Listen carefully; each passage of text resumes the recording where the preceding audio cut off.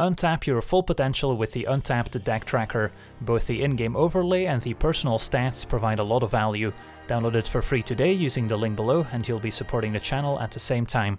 Hello and welcome to another standard gameplay video. Today we're taking a look at a blue-white token combo deck titled Reverent Reflection, as voted on by my supporters on Patreon. It's a token deck featuring a few different anthem effects, such as Rally the Ranks from Kaldheim, a 2-mana enchantment that as it enters a battlefield we have to choose a creature type, which is going to be human in our case, since every single creature and token in our deck is human, and all those creatures will get +1/+1, as well as a Glorious Anthem, which gives all our creatures +1/+1.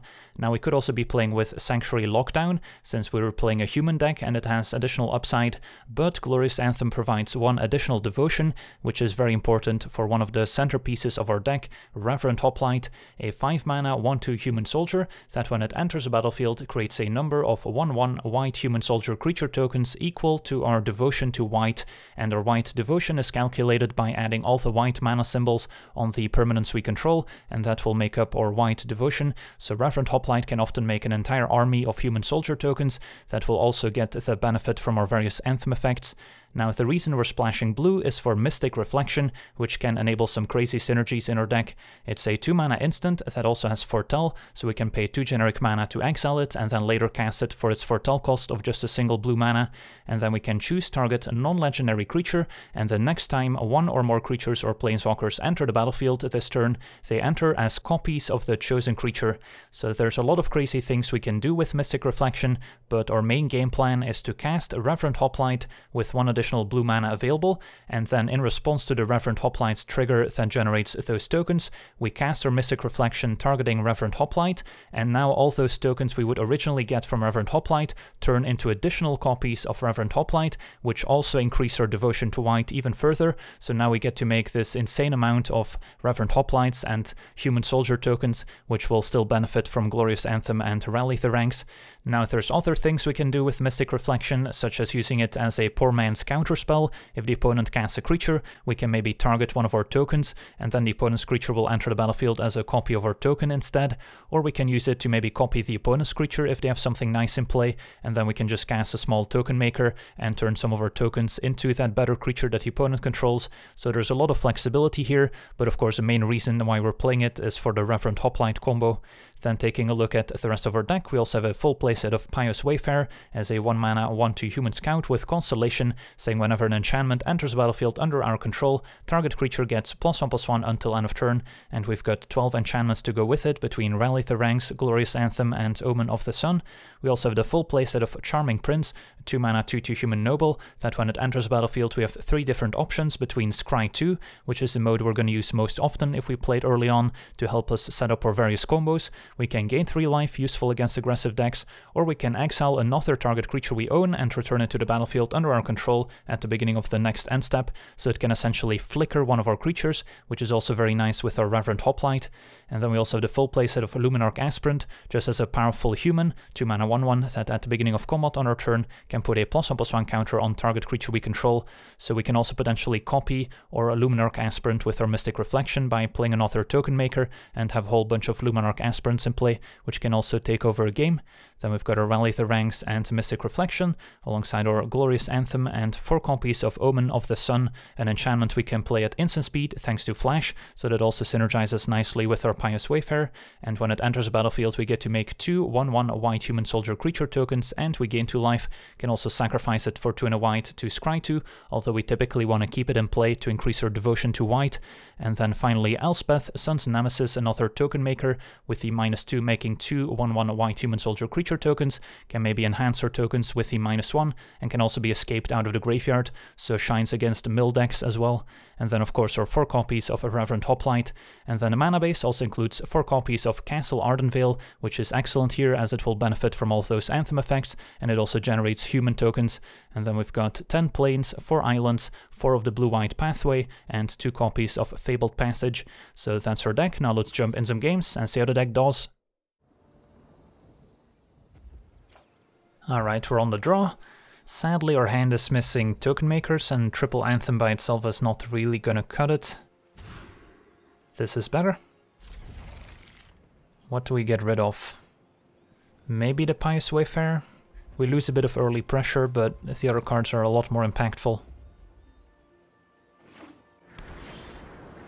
Charming Prince can dig towards maybe a Reverent Hoplite or a 4th land.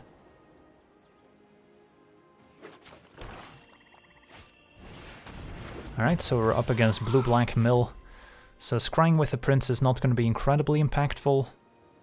And Gargoyle can just block, so I think I'd rather just foretell Reflection here.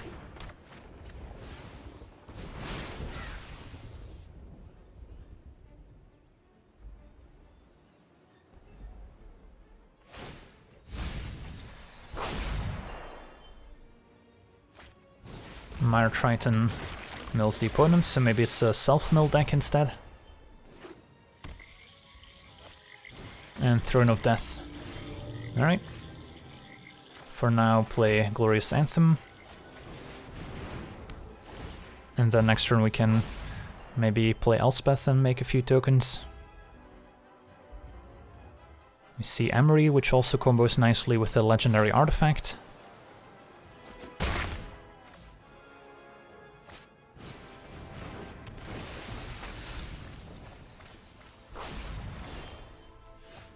So some sort of blue-black graveyard deck.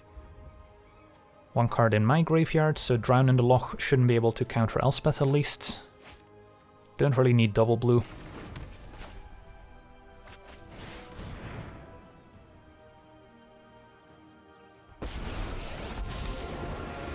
Prepare yourself, Heliod. I have killed one god. Courage will bloom in all who seek justice. Next turn we do have the option of maybe using Mystic Reflection in combination with Elspeth's -2. Ooh, Waker Waves. So if they can reanimate Massacre Worm or Waker, we could be in trouble. As we see Cauldron of Eternity. So they might get it back with Emery. Although we could play another Anthem so our creatures don't die to the -2/-2 effect.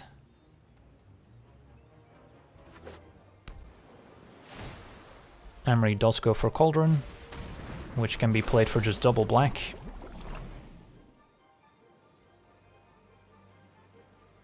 So we could also copy the opponent's Vantra's Gargoyle with Mystic Reflection, since the opponent's graveyard is pretty full. So we have a lot of options. I'm kind of liking Anthem and then Reflection minus Elspeth, copying Gargoyle. So let's do that. Starting with Anthem. See if that resolves. And then... yeah, I guess we'll just...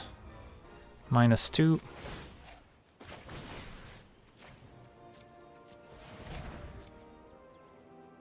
So this is another upside of Glorious Anthem over Sanctuary Lockdown. If we copy opposing creatures, they still get +1/+1. I am proud of my comrades. And then might as well attack with my tokens here.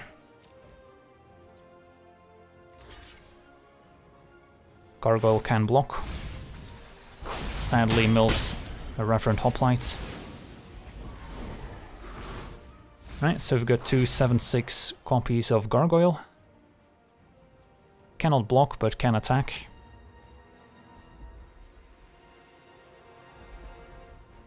So now reanimating a Massacre Worm doesn't look as devastating.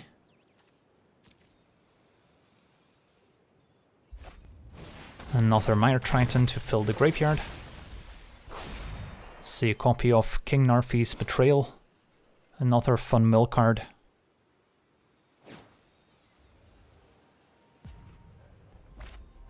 And a Thirst kills one of the Gargoyles, so they're not going to use Cauldron of Eternity this turn.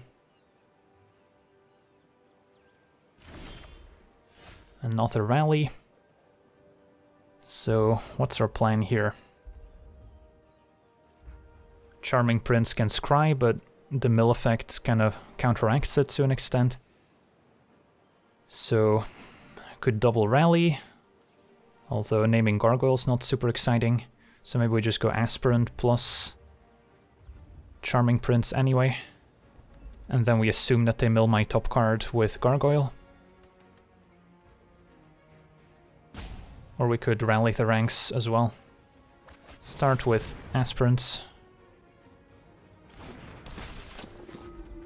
And then I guess we'll -1. Pretty close to escaping Elspeth if we get to 6 mana too.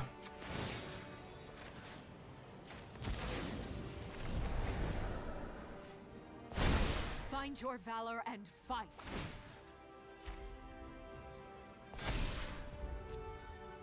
Those can attack.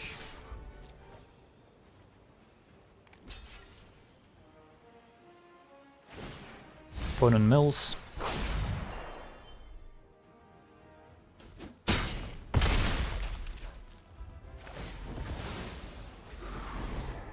And then I think we'll play Prince for now.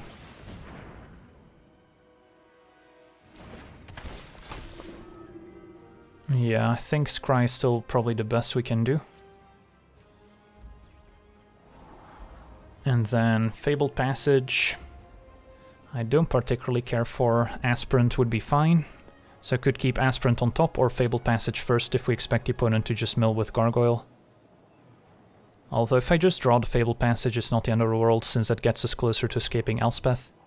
So I could just keep both on top like this. And then if they don't mill me, I just play double Rally, which is still fine. So let's see if they can find an answer to their own Gargoyle. They have a lot of activated abilities here between Throne of Death and Cauldron. And a lot of creatures to reanimate.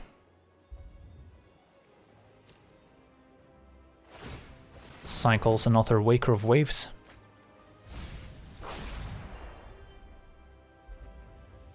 So they can just start reanimating those.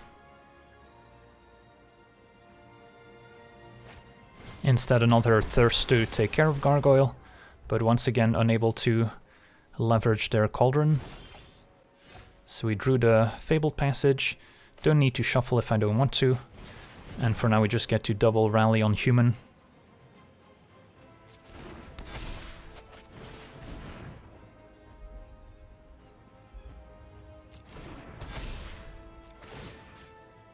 And Aspirant probably puts counter on herself. Opponent does mill the Aspirant we kept on top. So now if we draw land 6 we can escape Elspeth.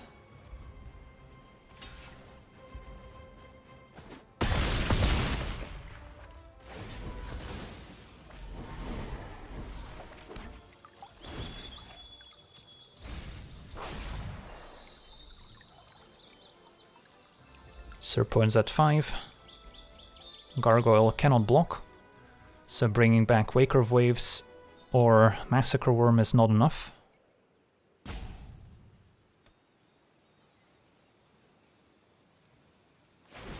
Another Waker Waves cycled here.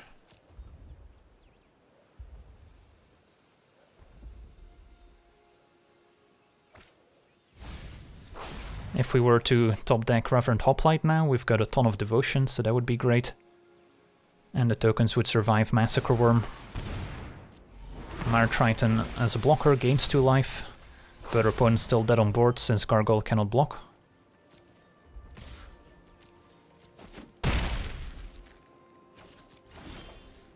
Alright, we could have escaped Elspeth here, but we'll save the opponents some time. And there we go. Sweet. On to the next one.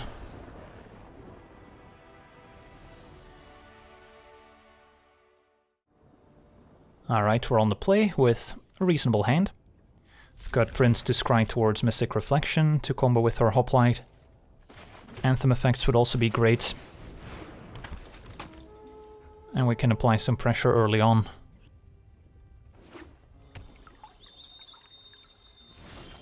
Alright, there's Glorious Anthem, so Mystic Reflection and additional lands are both welcome.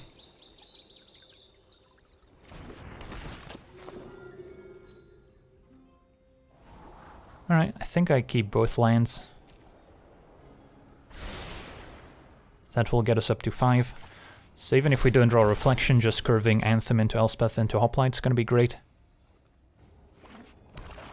Black mana could indicate a sweeper effect in our future, which is not something we look forward to. Black-green. and Finn. Alright, so this is the Death Touch deck. So actually making a bunch of tokens against Death Touch creatures is pretty nice for us.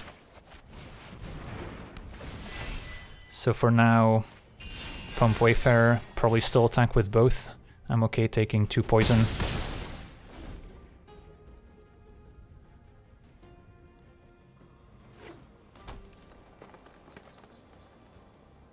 Yeah, I'm not sure how our opponent's gonna handle Hoplite here in a few turns. Shadow Spear, alright. I guess that helps.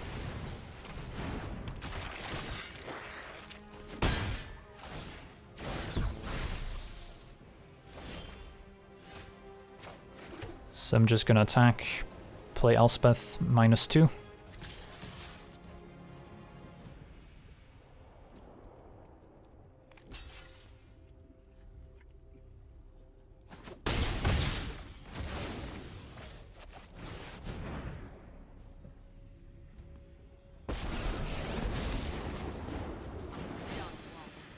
Time to fight is courage will bloom in all who seek justice.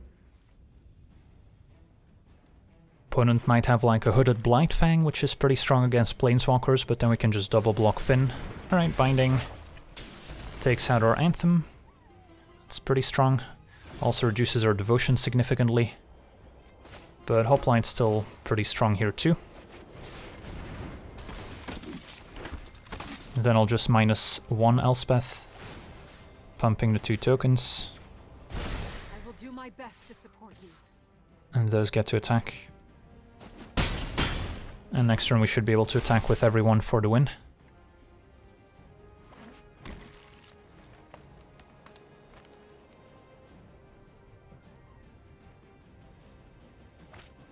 Questing Beasts. Alright. Another pretty strong play. Takes out Elspeth for free. Although they only have 2 blockers, and we've got more than 7 attackers here, so no need to play Aspirant. Alright, sweet. On to the next one.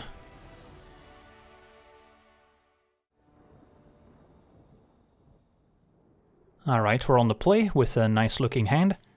We've got Hoplite plus Reflection combo, Charming Prince to help us hit our land drops, maybe find an Anthem effect to increase our Devotion. And Elspeth can also help. Alright, so just need lands here.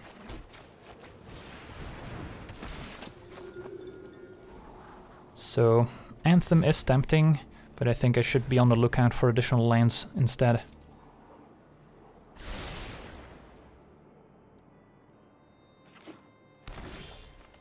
Aspirants. So, could Omen, we could exile Reflection. Could play Aspirants. Probably go for Omen here.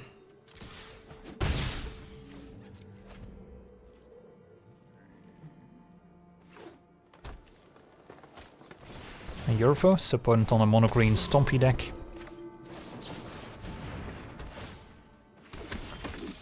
And we get to play Elspeth. Or we can Aspirant plus Exile Reflection. Gonna have to wait until turn 6 if we want to combo Hoplite with Reflection, so playing Elspeth for now seems fine. Prepare yourself, Heliod. I have killed heroes. Rally. And we can just jump with our tokens to buy time. Hopefully they can't give Yorvo Trample. Alright, Questing Beast is annoying too. That takes out our Elspeth for free.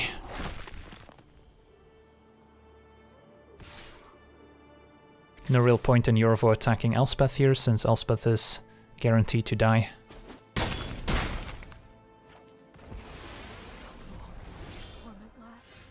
Alright, so we're just 1 land away from our Hoplite combo, which is pretty exciting.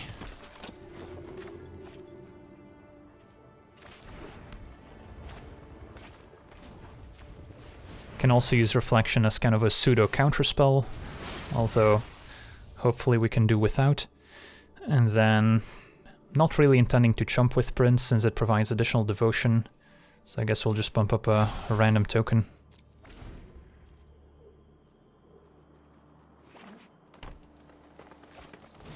Gargroth, alright, that's scary. So we'll take 4 from Questing Beast and chump Yorvo.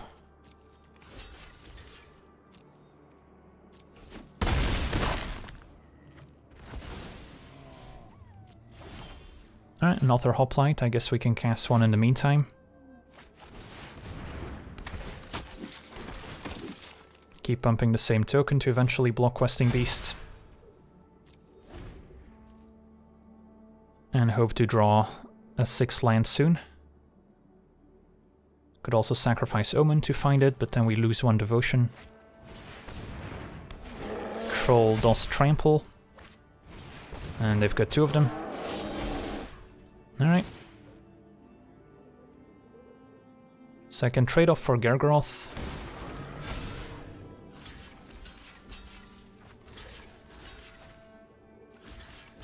And then chump Yorvo. That seems reasonable enough.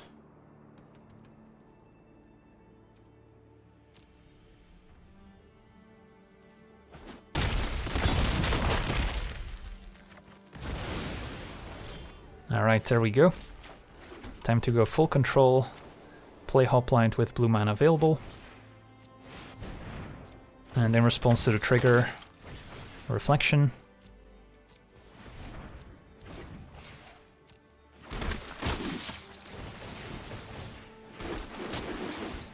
$50 tokens, and I guess we'll pump up Charming Prince just in case we want to chump Questing Beast for some reason. And then next turn we should be able to attack for lethal. Don't expect a mono-green deck to have any real sweepers. So yeah, there we go. 50 tokens, a whole bunch of Hoplites. The army has been assembled. If we can draw an Anthem effect next turn, that would be the cherry on top, but it's not even necessary. Our opponent seems to be in shock. They're looking at all our cards, trying to piece together what just happened. Blizzard Brawl kills Charming Prince. So can block Questing Beast. But I don't think that's gonna make a huge difference here. God of Winter to combo with all the snow lands. We're at 6.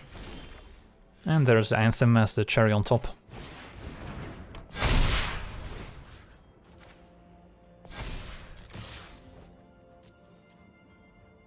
I think we've got lethal.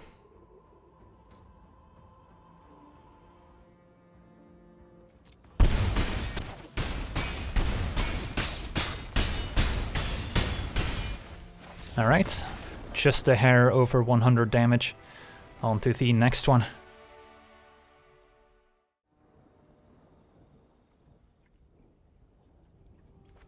Alright, we're on the draw with a fine opening hand. Just gonna curve Aspirant into Anthem into Elspeth. No real Hoplite or Mystic Reflection in sight, but it's just one of the many things our deck is capable of. Can easily win without it. Opponent appears to be on a black-white controlling deck. Could Charming Prince, could Aspirant here. Let's play Aspirant since we already have land 3 available. So we can start putting some counters on it.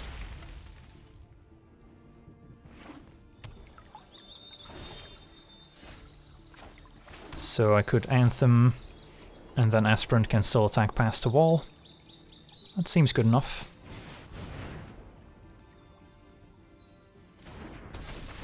Next turn Elspeth.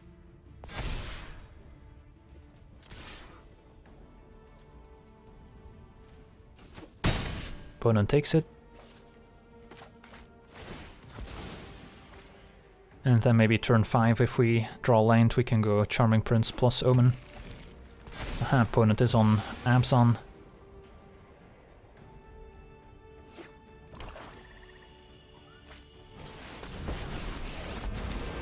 Liliana shows up. I'm looking for new minions.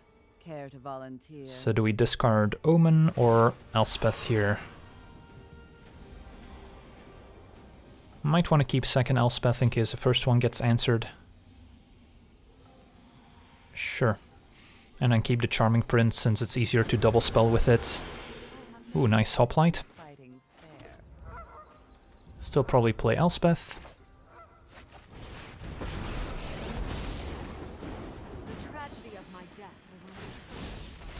Could force a chump by making a 5/5 attacking Liliana. Although I'm pretty happy knocking Liliana down to 1 loyalty here. So, could also just bump a token to diversify a little bit. Opponent's gonna chump anyway. And then now probably discard second Elspeth. All the snow lands could also be for Blood on the Snow, the Black Sweeper. Kaya can exile any of our non-land permanents. Gets rid of Elspeth. So it looks like our opponent's setting up the Sweeper with all these Planeswalkers to return from the graveyard.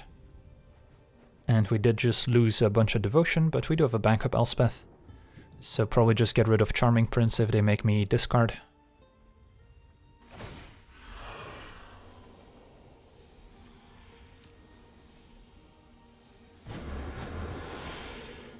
Alright, so still gonna play Elspeth before Hoplite, just as a better way to sequence against an opposing sweeper.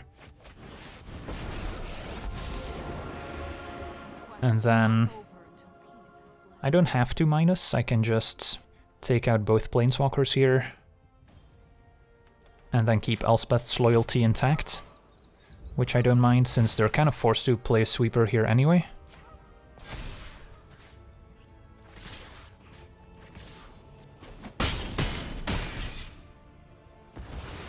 I'm a survivor. I quit. So we're just playing around the worst case scenario, since we should have most other scenarios covered. Alright, Elspeth Conquers Death punishes us for not minusing.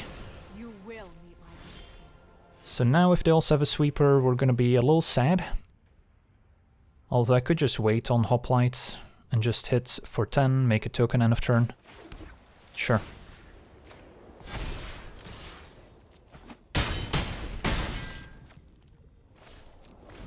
And Hoplite isn't affected by Conquer's Death. Another Kaya instead. Can get rid of my Anthem. But they do appear to be dead on board here. So, we're playing around Blood on the Snow, opponent didn't have it. And we still won. On to the next one.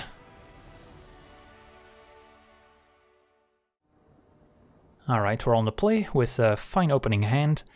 Prince can maybe dig for Hoplite, and we've got our Reflection plus blue mana already sorted out. Hopefully we can pick up an extra land so I can just passage to get blue on turn 4 instead of having to play off curve. That's why we only have 2 copies of passage. 10 blue sources should be enough for a Reflection around turn 4. Alright, picked up a pathway, so that helps. So, yeah, we'll play Prince, Cry.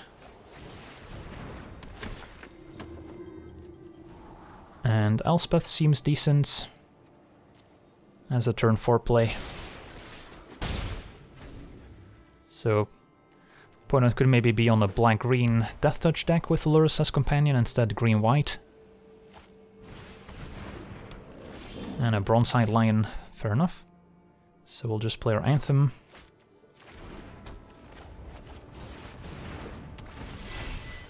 Pump Wayfarer, attack for 6. Opponent takes a trade.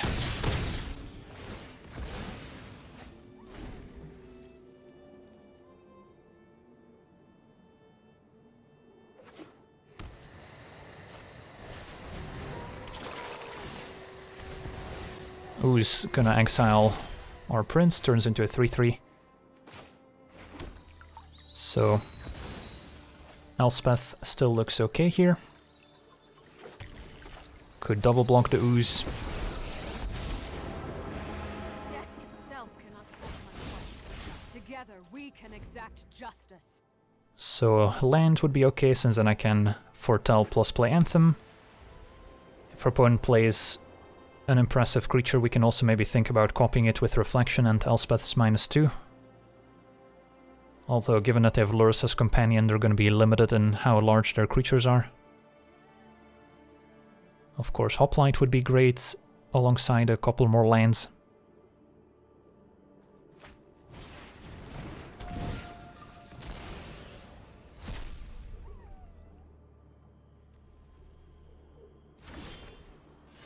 Alright, there's Hoplite, so for now we can Anthem. Ooze can grow up to a 4/4 at least. So I can pump one creature and get it through. Could wait on Elspeth's Minus to maybe combo with Reflection, which is not a bad idea.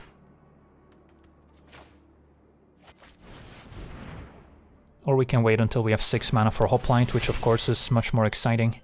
And I don't think a Lurrus deck is going to have too much in terms of interaction for the combo, so for now I guess we'll pump just a token and attack instead of Wayfarer, because I'm pretty happy if they want to trade here.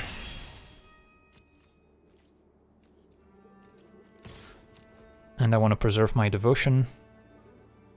Opponent might have like a bump spell or a fight spell, which could make things a little bit more complicated. Now I'll just make 2 more tokens, and then try to hang on to our Devotion.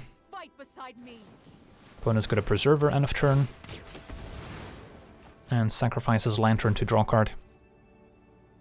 Alright, so we're just trying to buy time until we can set up our combo, which should be game-winning. Black mana could imply some discard effects too, so that's maybe a way they can interact. Although I doubt they're playing any sweepers.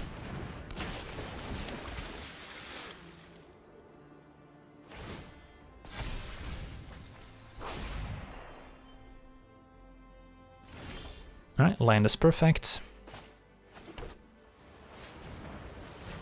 So we can foretell.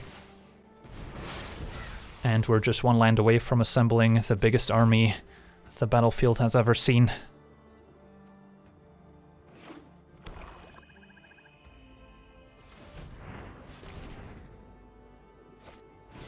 Another Triton's fine.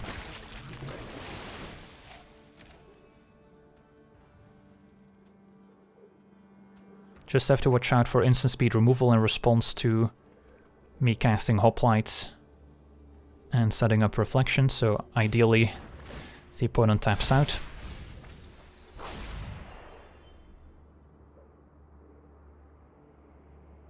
Can take a look at their graveyard to see what kind of interaction they might have, although it's all creatures. And a Fiend Artisan, alright. So our opponent's tapped out. Can we find a land? All our lands are untapped at this point. I'll happily trade for Triton.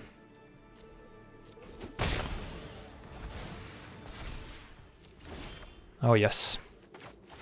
Go full control just in case. Play Hoplite. In response,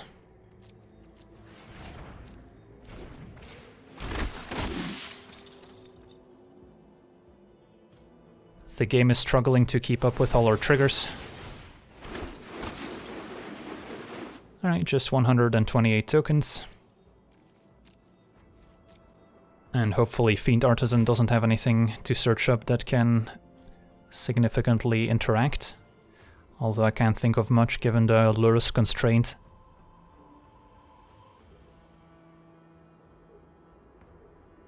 Alright, GG's. Opponent's gonna let us attack. Hopefully they'll indulge an extra glorious Anthem.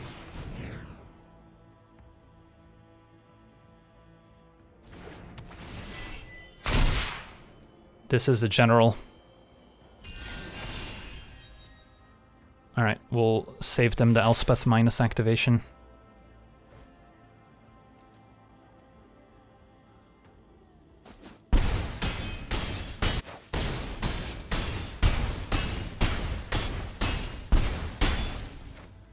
Alright, there we go, minus 548. So yeah, pretty satisfying when it all comes together. Even though our deck isn't fully built around this combo, there's definitely ways we could potentially focus more on the combo, but then our plan B of just being a token deck is not going to be nearly as good. And as you've seen, we can also win games where we just play some token makers, some Anthem effects, and that can get the job done. And Mystic Reflection still has plenty of uses, Can even use it to maybe counter an opposing planeswalker like Ugin the Spirit Dragon and turn it into a 1/1 token instead. So there's quite a few ways we can use the Mystic Reflection, but Mystic Reflection plus Hoplite is definitely the most exciting one. So that's going to do it for today's gameplay. Want to thank you for watching, hope you enjoyed, and as always, have a nice day. I also want to thank all my patrons for being part of the channel, and you can become a patron yourself today and decide the topic of future videos over at patreon.com/LegenVD.